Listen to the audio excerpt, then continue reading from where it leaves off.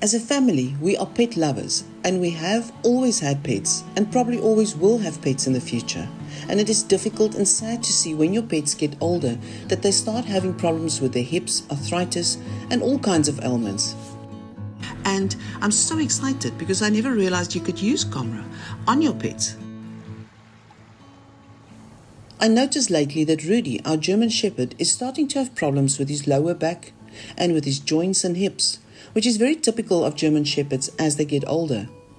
And although he is still in fine condition, when he sometimes over-exercises a little, he battles to get into the car, and we can see he's very tired and it's difficult for him to get up.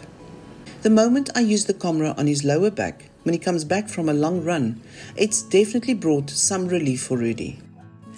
I'm just so excited that the whole family can now make use of the coMra.